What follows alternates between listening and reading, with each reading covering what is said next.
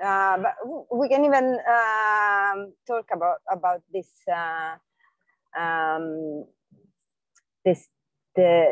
this trade-off about the DS3, S4 classes. Do you have any experiences to share maybe with us in the meantime? Yeah, for my own part, I've only unknowingly used I guess kind of these classes. I've not built anything with them. I don't know if others have built anything with them, or alternatively use them, like R6 for Shiny, for example. Okay, so apparently no one has much of experience using this. So basically applying this object-oriented programming, because basically what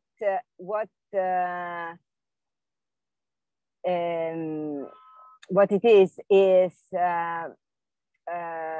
that you are making a program. So you are actually developing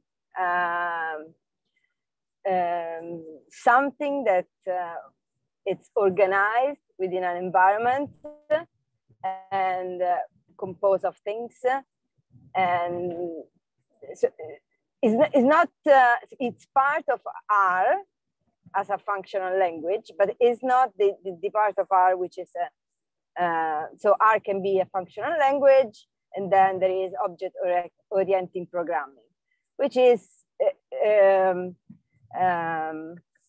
basically embedding all the objects produced by the functional programming.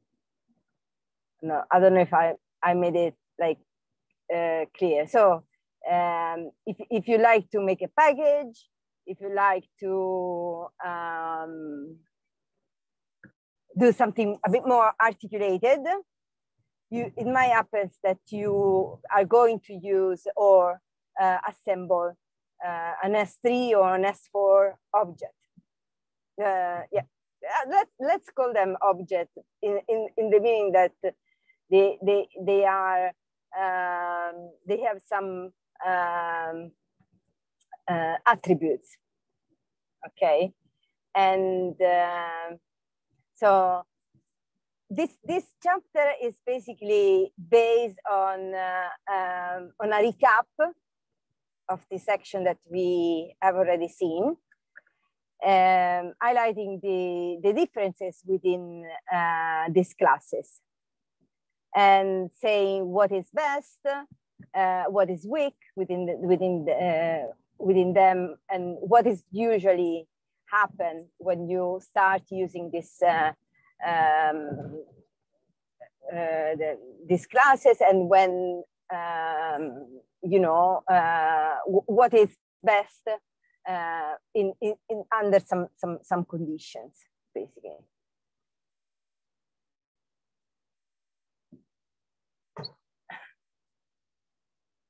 I kind of have a question for the group, actually. Has anyone used any packages that are S4 under the hood? I feel like, you know, when I was looking around for the S3, you know, during the S3 chapter, I found some things, but not for the S4 chapter. But at the same time, I'm not sure that I looked. I mean, like, you know, reading this chapter, you know, Hadley points out that bioconductor is one place where you'll find S4 quite frequently, but I didn't know if there were any, if others had used any packages where S4 is used under the hood that weren't from bioconductor. There might be, you know, in other words, put another way, that might be more readily encountered by kind of an average R user who's not working in that particular domain. I don't think I have. I just did a quick search in one of the packages I use, and It did show up, but it's from the Google Sheets 4 package. And so Oh, nice one. Yeah. That's why S4 showed up in my search. But that does not. Meaning like the substring in Google Sheets 4. Yeah, Okay, got it. yeah. Okay. I don't think it uses S4. It gave me hope for a brief second. So I've stumbled upon one, but I also don't use. I don't do the geo stuff very much yet. That's an area I hope to grow. Maybe Federica, who's done the 30-day map challenge, will be familiar with. So SP apparently uses S4.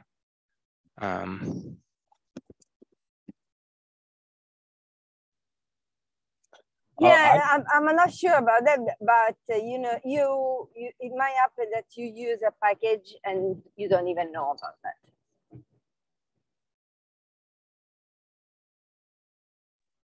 Trevin, last week were you saying that Roxygen 2 uses S4? Am I remembering correctly?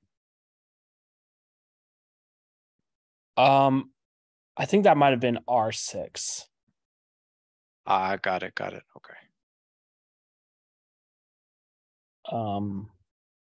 Yeah, I feel like S4 is like a curiosity, and unless you're in the biospace, you probably won't be using it too much. I mean, to kind of my naive eyes, it seems like S4 involves a lot of complexity, and I was just kind of wondering where would be the use cases where the payoff would be worth the complexity. I mean, it seems like S4 might, or sorry, pardon me. Thinking about it very quickly, and this without the benefit of any experience, practical experience with these classes as kind of a developer, you know, it seems like S3 might do the job. I mean, I don't know if there are like problems with dispatch that you find in S3 that S4 solves somehow, but just setting things up with S4 seems a bit more onerous. That's just my quick impression.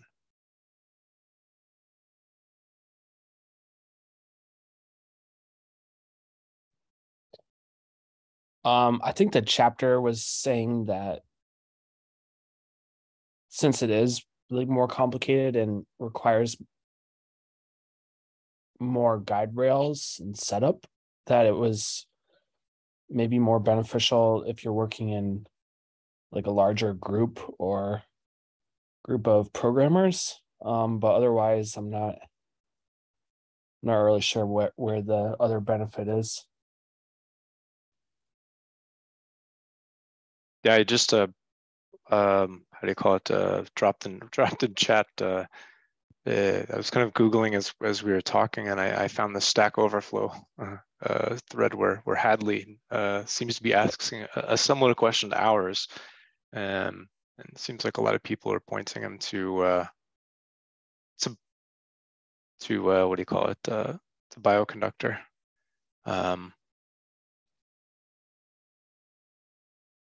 But still kind of, I mean, I don't know enough about, well, all I know about bioconductor is number one, that it exists, and number two, that it seems to contain kind of bioinformatics type content. But I'm just wondering, like, what about that problem space makes people in that area want to use S4? What the chapter says about this choice to use S4 versus S3, for example, is that the S4 is like more suitable for articulated programming environments, such as you said, bioconductor packages R. And this happened that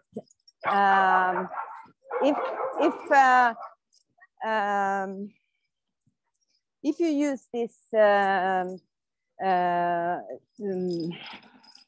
this such of environments with these classes, so inside the S4, you might be able to relate more complicated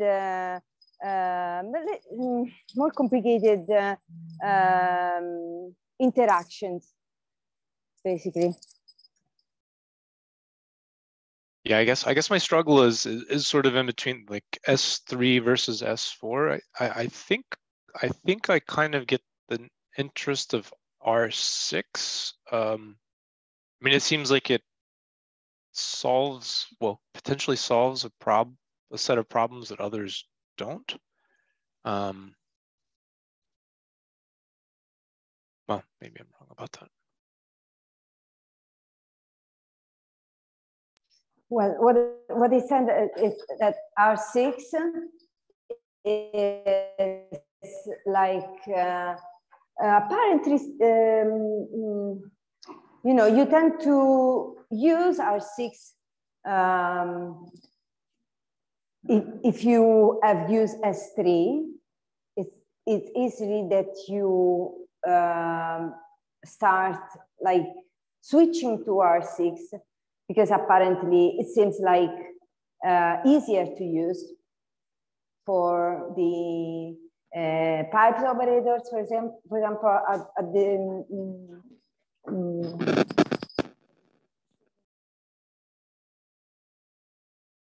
I mean, for me, kind of like the most compelling use case for R6, I guess, is when you want something that's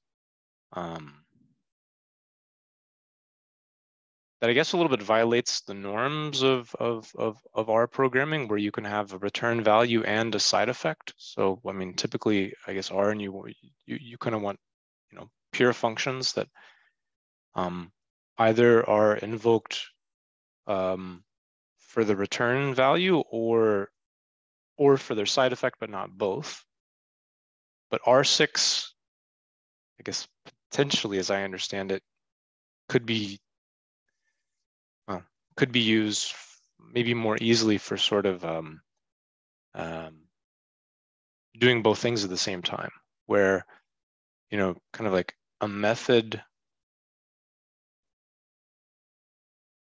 yields a return value, but also a method changes the object itself, right? So the object kind of has a state, and like the interaction with the object changes the state of the object. I don't know if that makes sense. Yeah. Okay, let's jump into the presentation so we see what we are talking about. Can you hear me? Okay. You also have the notes already in the repo. So, like, if you go to the GitHub repo and go to notes. Notes are here. There we go. So it's not very long chapter. And can you see my screen? Yep, very clearly. Okay. So it's not very long chapter, and I think somehow has made some lights, has put some lights in around these things. So basically, the learning objective is to understand the trade-offs between S3, R6, and S4.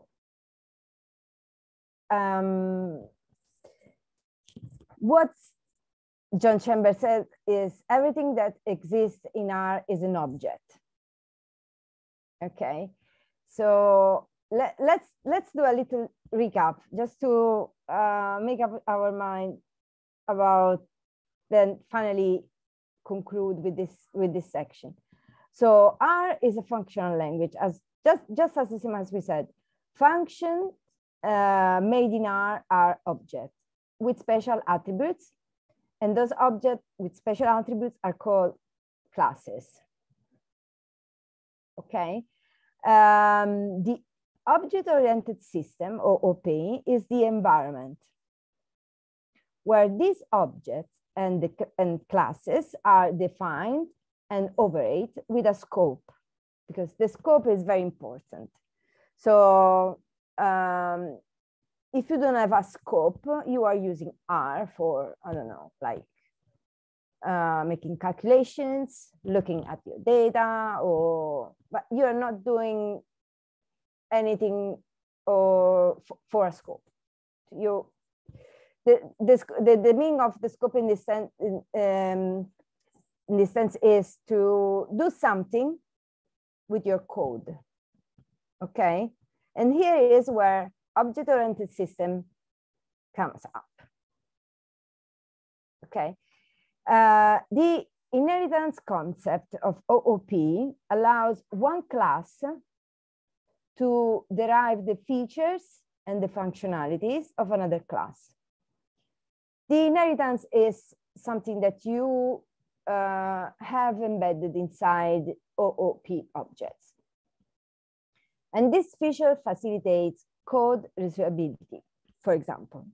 So to recap, I haven't mentioned everything because other things are a bit forward within using these classes. But in general, object-oriented programming are made of classes,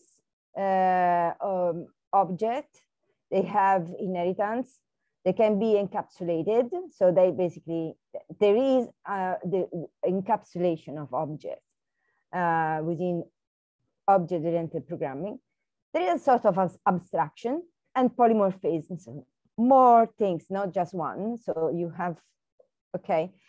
This is something nice that I found on the internet. If you look at the credits figure here, you can, it leads you to, leads you to this page. So what is an object? Okay, an object is a data structure that contains methods based on attributes. Okay, I'm doing, so you have already talked about how to use these things for this type of classes, okay? So let's just see this loop package, which is quite interesting. And for example, make this comparison with this function object type. If I look at the object type of 1 to 10, this is, it is a base object. So it's not, it's a functional programming. It's the part of R, which is the functional programming, just the base. You may say, okay, if I use ggplot, is that the same? Base is a package, no? It provides some functions. And this context is that the base is the base of R as a functional language. And then you may have other packages, which they can be S3 objects, they can be S4, and so on. Hopefully, if you want to just jump in and say, if we look at empty cars, for example, okay, we know what empty cars is. It's a data frame, okay, with information about cars. If I do object type, it says it is an S3 object, okay, because it's not just the base of the functional programming R, but it's part of the object-oriented programming system. And in particular, it's an S3 class. So an object, it is it's also called an instance. Okay, you said what you already said what is an instance and how to deal with instance. And so an object is also called an instance of a class.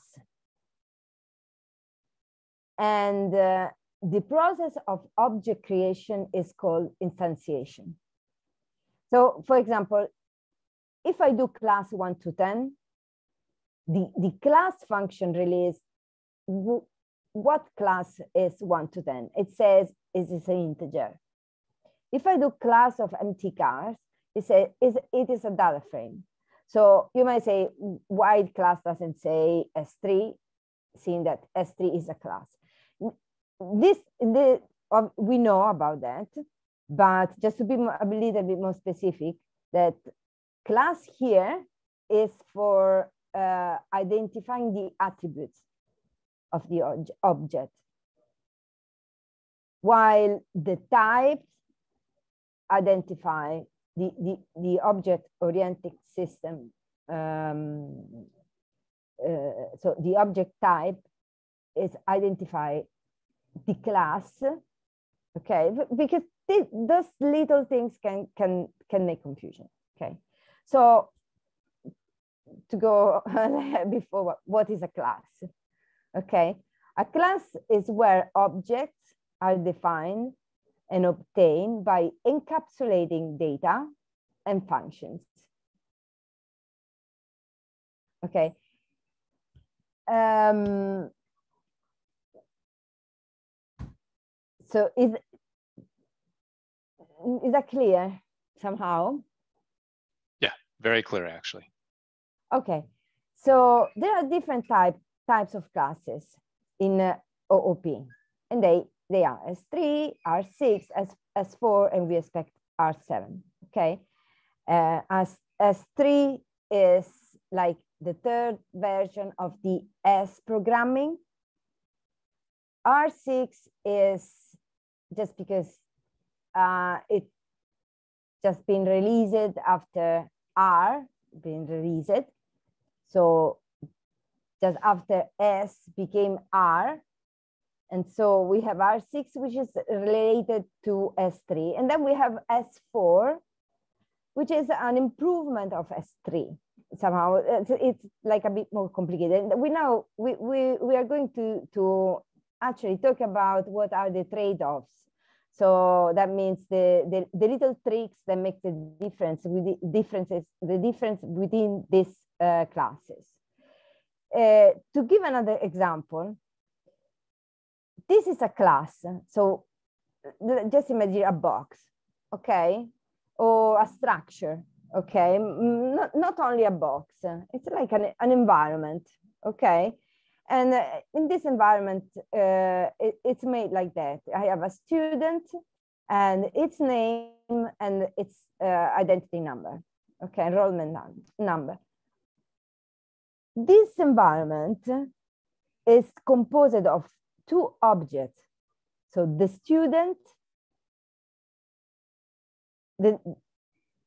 and so can have more objects. So a class contains objects. Okay, you say, okay, this class is the same as this object. So the class is just a structure that you inside put everyone. You can imagine like a drawer with some like how do you say, like the separation of the things already made, and then you put things inside, and you might be able to cover all the spaces, but you know the things that you put inside are not the drawer. Okay, so let's go forward, and you have another link here which is quite interesting, and where I found like some interesting information here. All right, so let's try understanding the trade-offs. Okay, so a moment. So here we look to compare and contrast the OOP objects. what are the differences between S4 and S3? So which class to use, S4 or S3?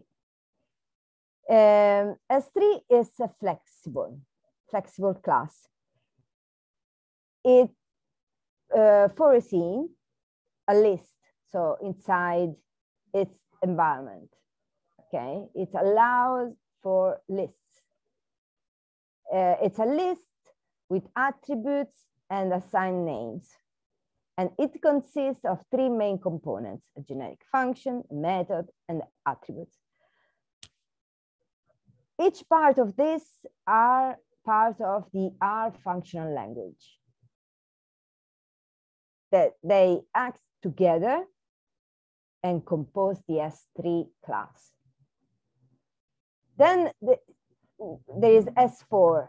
S4 is a bit more structured. Provide a more structured approach. It's more formal, more strict, more verbose. It contains functions for defined methods and generics, as well as S3, but it allows for its functions. So as a set of functions that they are characteristics of S4. To give an idea of what I'm talking about, if you want to set a class, okay, now this is not quite correct, but you assign an object to this function class, and then you can assign values. So not values, sorry. You can assign a class to this object. Okay, you can say class of X and assign it to be a factor, to be an integer, to be double. Okay, and you use this syntax. Instead, in S4, you have a function set class, and you don't need the assignment structure syntax here. So you set a class of X. I haven't got much practice on those things, so might require some time for me to be feel like I'm able to use these classes. But just to summarize, what are the differences in theory, at least? S4 is a combination of increased complexity, as well as S3. But it allows for inheritance of both classes and methods. So S4 is usually good for larger projects, such as bioconductor, for example, and complex systems of interrelated objects. So basically, it minimizes code duplication. And an example of this, as you mentioned it, the book mentioned this matrix package, and makes it easy to provide a general method that works for all inputs. So okay, this is theory, but what that means, basically, in S3 you cannot do some things. Instead, in S4 you can do those things. Such as if you assign a name to a function in S3, then you cannot give the same name to another function. Or let's go forward and then go back here. Let's have a look at S3, so R6 versus S3, because still these two are somehow related, more related to each other than S4.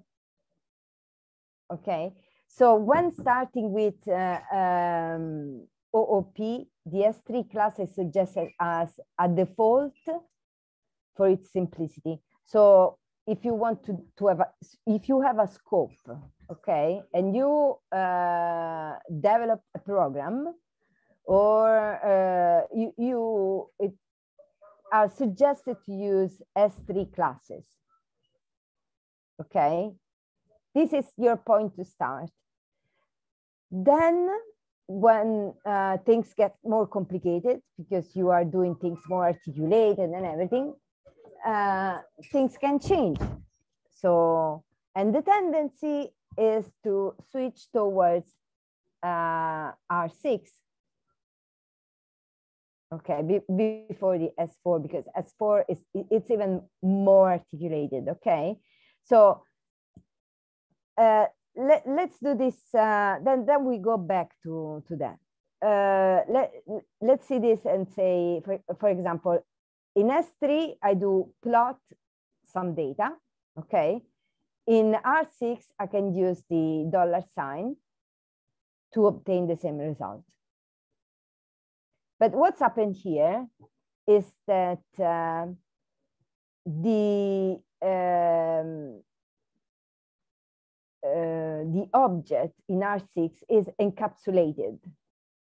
So that's why somehow in other text, like you know, advanced engineering production for Shiny apps and everything, mentioned R6 as a container, okay?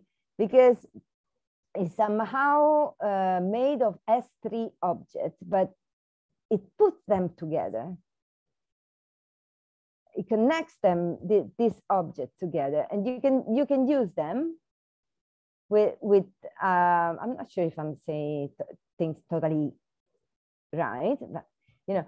And this is the pipes, the $sign is the connection thing. So basically, can you hear me? Yep. Okay. Basically, R6 is built on encapsulated objects rather than generic functions, for example.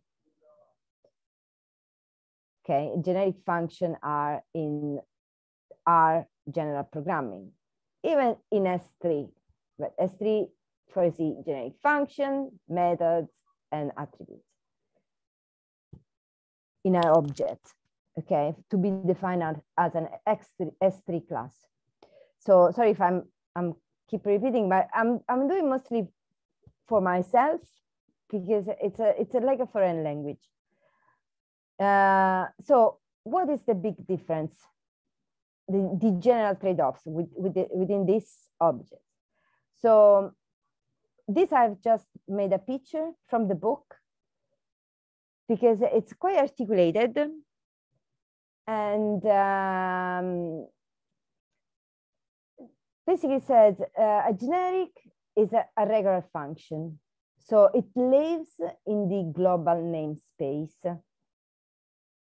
Okay, I've got a global namespace. An R6 method belongs to an object, so it lives in a local namespace. Okay, this is tricky because if you think about R6 is somehow some senses connections of objects. Okay, so why this is local is not global instead of, so you know, you might give some thoughts about those things.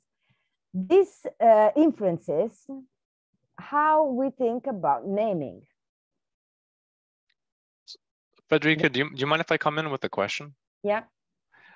So I think I kind of get this namespacing this issue.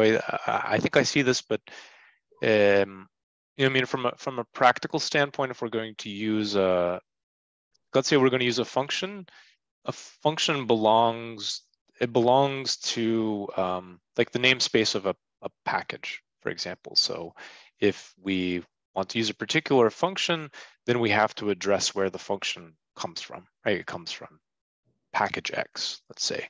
Whereas with with an R6 object, you know, the namespaces of the methods belong to the object itself, right? You know, you have certain methods that are available, methods and attributes that are available for the object, and you address it basically in a different way with the $, this kind of infix operator. But I'm kind of wondering, so the chapter doesn't deal with this, but I'm kind of wondering, like, let's say you create a package with, you know, somehow uses R6, then what do you export from your package? Do you export the object itself, or do you export kind of methods? So like if I were doing, just let's see, the typical R package, I'd export functions, you know, from the package so that they're available to end users, right? But with R6, I'm kind of not sure what you would do. I mean, maybe that's answered in the R packages book, but I'm just kind of thinking about like about that, since like the name spacing of this works very, very differently. It, like the functions belong to the object, not to a package, right? So yeah. Anyway, maybe that's more of a comment than a question, I guess.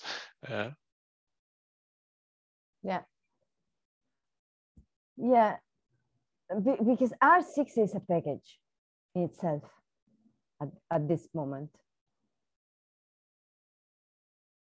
R6 is a package. So if you want to use object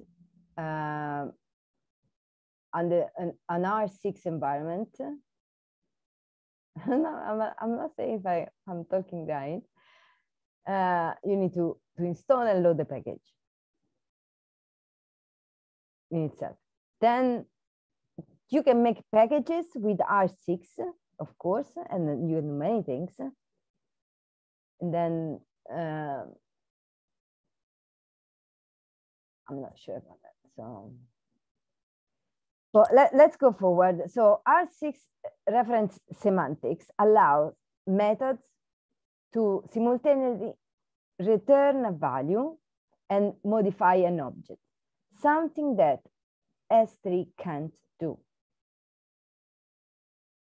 So basically in R6, you can have a value and modify the object.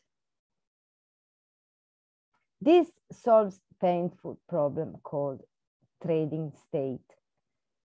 And this is what happens in S3. I'm not. So basically you invoke, then one more interesting point is that you invoke an R6 method using the $, which is an infix operator. If you set up your methods correctly, you can use chain methods calls as an alternative to the pipe. And this is why you might tend to use R6, because it's somehow visually and handy, so more easy to use, more straightforward. Like this way, it's easier for the user than this one. But you at the same time need to think about that, because when you switch to R6, you can't do some things that you can do with S3, but at the same time, you can do other things that you cannot do with R6. But R6, you need to see it as a connection with within S3 object for you to do a good programming. So this is like a sort of I'm not sure about that, but this is my understanding. So let's go forward. So to be more specific about namespacing, what are where methods are in the space? Okay, in S3 we have generic functions, okay, that are global, as we said, not local. Okay, so there is a global namespace. So you have same verbs and a uniform AP, okay, in S3. So you have some verbs, and those are the verbs that you can use. So you can share the verbs within your programming workflow, and you have uniform AP. The negatives are related to homonymous, so you method. So you cannot do assign same names. But somehow this is negative and not, but it's something that we have seen with functions. The same as I made that I did that chapter when you assign a value to a function, and then you call the function and assign another value. Then if you don't specify that inside the function that you have just made, the function doesn't work properly. So it doesn't release what you expected. I'm not sure if I made it clear. So if I said, but instead in R6, which as I already mentioned, there's encapsulated methods. Those methods are local, not global. And the objects are with a scope. Instead, so you can imagine like a matryoshka with things that you have a piece, then goes inside another piece, and then goes inside another piece. So you have R functional language, then you have object-oriented programming with objects from the R functional language, and then those objects are divided in other things that are like S3, and then a composition of things are R6, and then you have even more articulated composition of this object in S4. Okay. So the trading, what this means with trading state here there is a nice vignette where you can like have an interesting things like information. So in S3, the challenge is to return a value and modify the object. Instead, in R6, it's like a bit simpler. This can be done. It violates set guidelines. An example is if I go to my R, there is a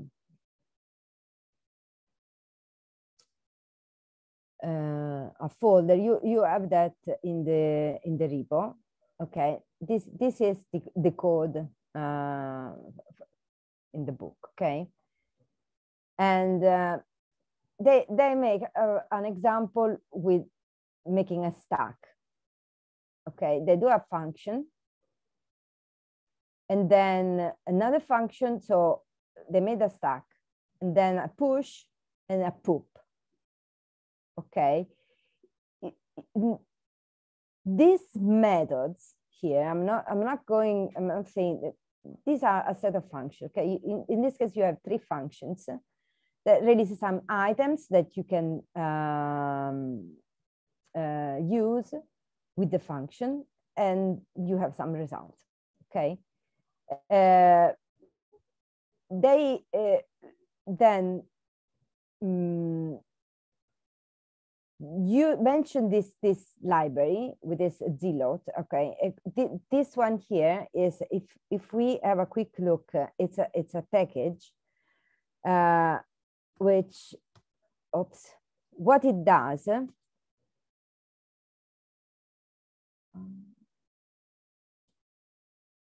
I need to load it. It does multiple unpacking and destructing assignment in R. So you say, what does it mean? Okay, if you go and see this vignette, you might find some light. Okay. And it's an unpacking assignment. So, for example, okay, we mentioned the fact that S3 objects are lists. Okay, so this package provide a pipe, a type of pipe, which destroy, okay, the object that you provide. So you provide a list, you release it objects. That's nice, no? It's interesting. So it might be, it can turn to be useful, when you do programming things, if you need this behavior, this output. Okay, so going back to this,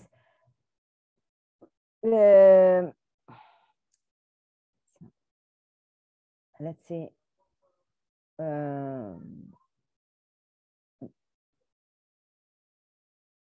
Details.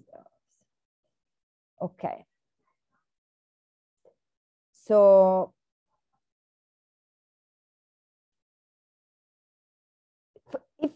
if we want to create a stack of objects, no? Okay. So, and we can make functions, we do a new stack, then we set a function and another function. This assign this to some values, we use the function, and this releases an output. Okay, so the output is 20. And if you want to look at the class of these things, is a stack, because we have assigned it to be a stack. Now, if we do the same things, okay, with the Zilog package, so we again, sorry, not 20, 10, we again obtain 10 using the function in a very easily way, okay, but different. And then in R6, what we do instead is it's a different structure, okay. And as you can see inside, this is an R6 class. Inside there is a function. Okay. So if this is an S3, this is a composition of pieces that goes inside one object. Okay, and you have the same output, just different way. And then you can let's go back. Where is it? Here. So finally, it mentioned the difference between chaining things, and you can use in S3 the pipe, or in R6 the $sign, or in Zilog, for example, the other pipe. So this is basically the chapter. Okay. Oops. I shouldn't do that, because so basically here you can like think about what are the difference between S3 objects and R6, and then S4 is an increasing complexity, of those things.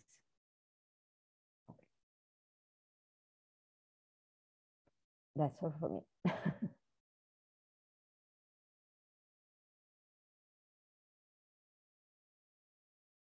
If you have any questions, experience, or things that might be helpful.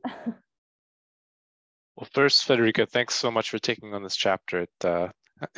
You know, looking at the outline, I thought, oh yeah, this will be an easy chapter. Then I looked into it, and it wasn't so easy.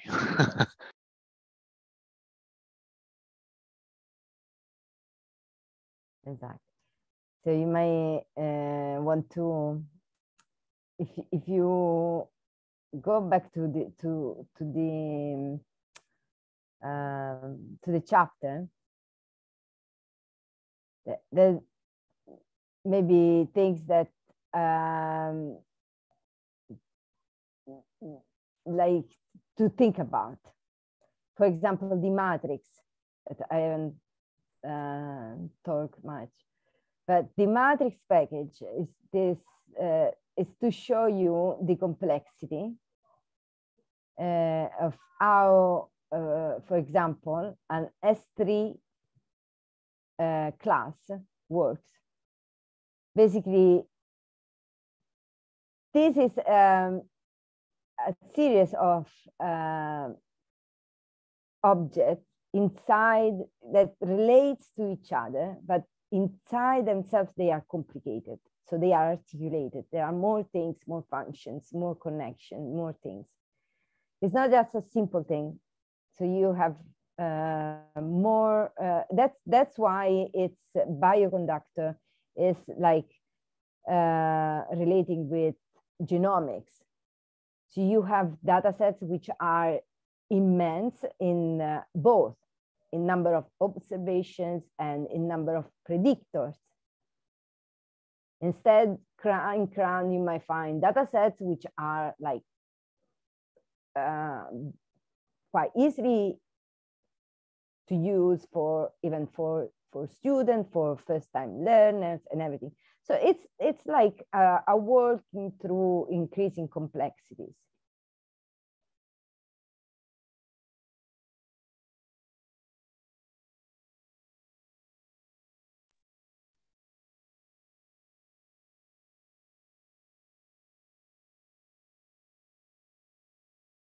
So I have a question for people that kind of were paying attention to this as well, reading the chapters. Were there any exercises that maybe provided nice cases where we could take a same problem and try to implement it with the different classes? I'm looking kind of quickly. I remember Trevin, when he was presenting R6, had mentioned that in a couple of the exercises, Hadley had suggested that readers try to implement something in both an S3 and an R6. I don't recall, however, if there are any calls, any exercises of that sort that kind of asked us to also think about how to do this in S4. I think, at least for me, the reason I'm asking this question is personally, I guess these chapters were helpful in giving me kind of an overview of what exists and a little bit of details of what these things are, but it's hard for me to really truly understand something until I can play with it. And I'm just kind of looking for someone's suggestion about, like some problem to try to solve with these three different OOP systems, right? Ideally one where perhaps the problem helps someone understand kind of some of the advantages and disadvantages of each OOP system. I guess I'll stop with that. Basically, did anyone see any?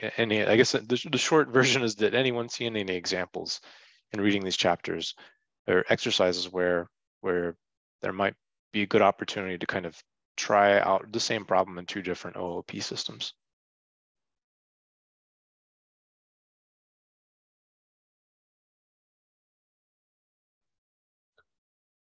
I'm not sure about, besides maybe the ones in the previous chapters, examples in this book. But I guess I was thinking like what would be like the next step, or like if you wanted to keep diving into object-oriented programming, like where would you go from here? Like I'm not sure if there's more that's like specific to our programming, or if at this point we would have to like go outside of our specific language and like branch out and read other object-oriented books. that might be the case. I saw that design patterns is a popular book pertaining to object-oriented programming. Yeah, I'm not sure if that would be like the next step or not.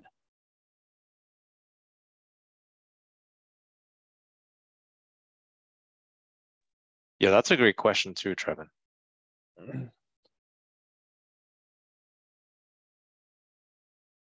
And this is only like a small portion of, I mean, there are a few chapters in the book, but it's still somewhat of a small portion of advanced R.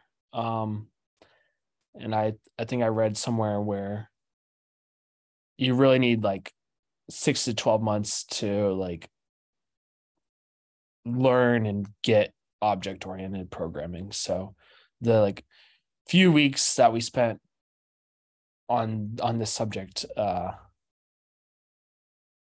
like might not be sufficient enough to like really dive into it.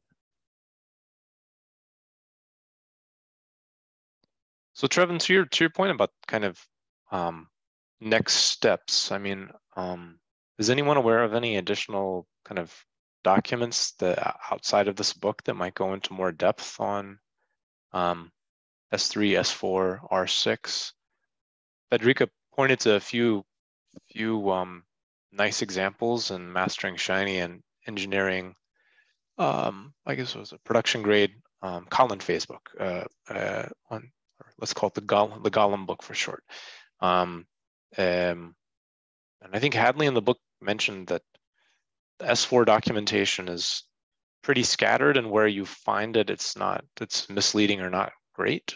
Instead, to look at bioconductors. So I'm kind of left scratching my head as to where do I look next if I want to learn more. I guess there's kind of like the twofold approach. There's, as you kind of suggested, Trevor, is like where do resources exist for OOP kind of outside of R to kind of get the general concepts down, and then there's, I guess, the R specific OOP stuff. And I feel like I have better leads on the general OOP than I do on the R OOP.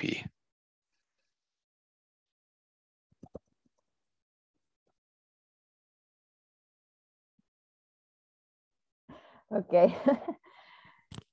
We need a bit of meditation, like practice meditation and just thinking about that we are already using them somehow. So let's try with setting a methods for our own functions. And then let's start from that. Fair point. Okay, guys, thank you very much. It's we reached the top of the hour, so we did good. Okay, apologies for the delay in starting this session. And next, what's going to happen next week is that no, remember. Okay, so it's where am I? So it's Trevin next week, is that right? The big picture? Yeah, that sounds right. Okay. Okay, so we're all set. Thank you very much.